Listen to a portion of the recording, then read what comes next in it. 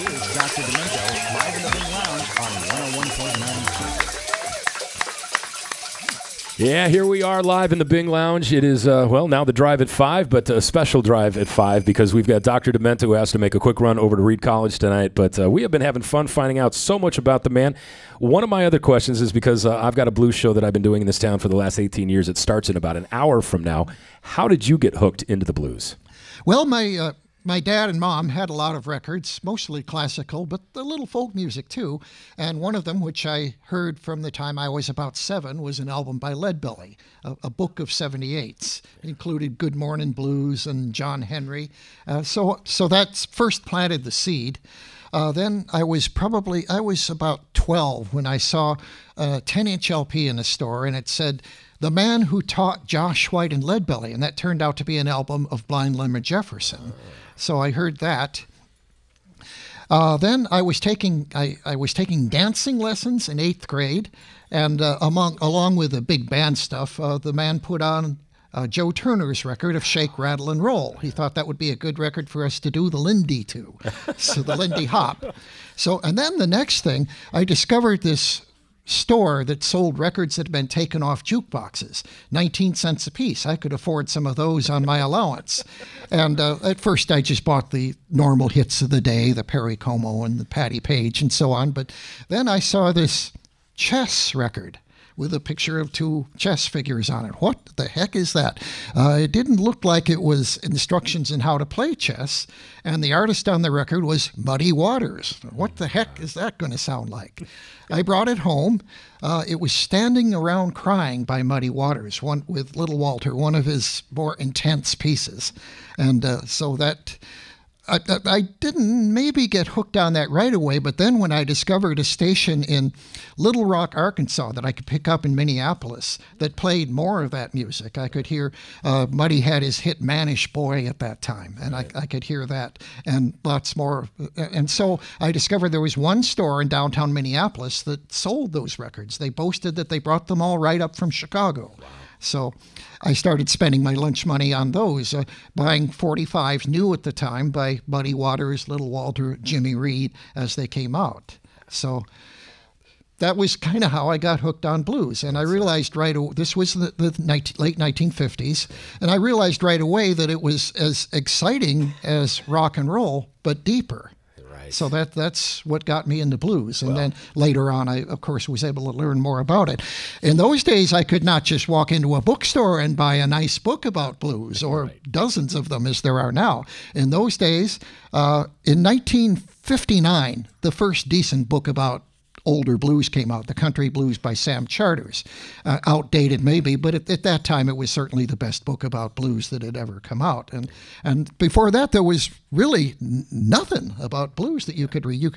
You could read just maybe a scrap here and there about Robert Johnson or Blind Lemon, people like that. But in fact it was that way about all early music. There was just very little that you could read about it, even in the library. But now we're so lucky that we have this wealth of information. Yeah. And now, if you're a blues fan, like Steve and me, there is more blues available now than at any time in the past, if you count iTunes and other sources and YouTube and whatever. There is a lot more available than there was in 1957 or 37. In 1957, you could buy a few of the recent releases, maybe half a dozen LP reissues, and that was it. Yeah. Why do you think that is? You think now with everybody that has a CD burner is their own record label now? Exactly. Yeah, that's a good way to put it. Yeah. But also more and more people have just got through your work, maybe through some of mine, have gotten the message that this is wonderful stuff. Right. And getting the music to the people without sometimes the middlemen is the best way to work it too. Yes. Do you find yourself going to blues festivals? Are you a music guy that goes out and enjoys a good live show every once in a while? I did for a while. I've maybe backed off a little, but we had 2 blues festivals going in Los Angeles for a while, and I went to those pretty regularly. So. Well, we help sponsor the one here, the Portland Waterfront Blues Festival, and you, my friend, if you ever want VIP, you come on out, all right? Thank you. Yeah, we would love to have you. Got a deal. Yeah. So how about you tell us a little bit about the man that you turned me on to, Shell, the He's just about everything. He's a cartoonist. He's everything. True Renaissance man. A lot of people first got to know him for his cartoons in Playboy magazine, and that's true. He was a great friend of Hugh Hefner's, and so he would do cartoons for the magazine quite regularly. He once published a poem in that magazine, which was called The Smoke Off, all about a smoking battle in Yankee Stadium, and that he wound up recording that too. And he began recording actually in 1957 and made quite a number, probably 8 or 9 complete albums that he made during the course of his career. Some of them more song-oriented, some of them more poem-oriented, shall we say. But he became even more famous a little later for his 2 albums of kids' songs, both of which were based, of course, on children's books. Same guy who first became famous with these cartoons for Playboy, here he was with these really wonderful and magical books for children. There were actually 3 or 4 of them, Where the Sidewalk Ends, The Giving Tree, and A Light in the Attic. Yes, right. And these books are still in print today and still very popular, and I certainly could recommend them for anybody with a slightly brighter than average child. I guess that's one way to look at it. Yeah, and it'll help inspire that kid. All right. You want some Shell? Yeah. This is one of my favorites, so I asked him actually, if we could play it. Though he wrote it a little earlier in his career, this was recycled in Where the Sidewalk Ends. Excellent. Shel Silverstein. Oh, Sarah Cynthia Sylvia Stout would not take the garbage out. She'd wash the dishes and scrub the pans, cook the yams and spice the hams, and though her parents would scream and shout, she simply would not take the garbage out. And so it piled up to the ceilings, coffee grounds, potato peelings, brown bananas and rotten peas, chunks of sour cottage cheese. It filled the can, it covered the floor, it cracked the windows and blocked the door with bacon rinds and chicken bones, drippy ends of ice cream cones, prune pits, peach pits, orange peel, gloppy glumps of cold oatmeal, pizza crust and withered greens, soggy beans and tangerines, crusts of blackburn buttered toast, grisly bits of beefy roast. The garbage rolled on down the hall. It raised the roof. It broke the walls. Greasy napkins, cookie crumbs, blobs of gooey bubble gum, cellophane from old bologna, rubbery, blubbery macaroni, peanut butter cake and dry curdled milk and crusts of pie, rotting melons, dried up mustard, eggshells mixed with lemon custard, cold French fries and rancid meat, yellow lumps of cream of wheat. At last, the garbage reached so high that finally it touched the sky, and none of her friends would come to play, and all the neighbors moved away, and finally Sarah Cynthia Stout said, "Okay, I'll take the garbage out." But then, of course, it was too late. The garbage reached across the state, from New York to the Golden Gate, and there in the garbage she did hate. Poor Sarah met an awful fate that I cannot right now relate, because the hour is much too late. But children, remember Sarah Stout, and always take the garbage out.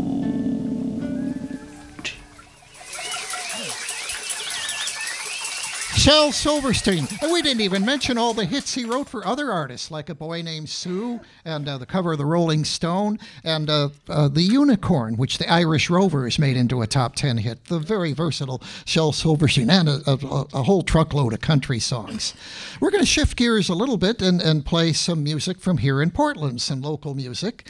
And this, the guy who serenaded you with his noisemakers in the national anthem a little bit earlier, Mr. Dan Fiebiger, drummer, has been making music in his basement studio in deepest North Portland for a number of years now. And he and a collaborator, Mark Friedley, put together this nice little Beach Boys parody. So this is called Hooker Girl.